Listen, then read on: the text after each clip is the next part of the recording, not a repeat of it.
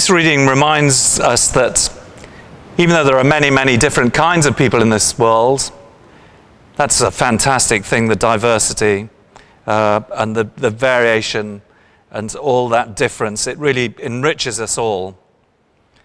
And God has always got a place for us all, no matter what our differences are. And Jesus tells us about this from John chapter 14, verses 1 to 7. Let not your hearts be troubled. Believe in God. Believe also in me. In my Father's house are many rooms. If it were not so, would I have told you that I go to prepare a place for you? And if I go and prepare a place for you, I will come again and will take you to myself, that where I am going, you may be also. And you know the way to where I am going.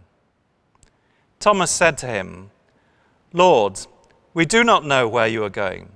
How can we know the way? Jesus said to him, I am the way and the truth and the life. No one comes to the Father except through me. If you'd known me, you would have known my Father also. From now on, you do know him and you have seen him. Here ends the reading.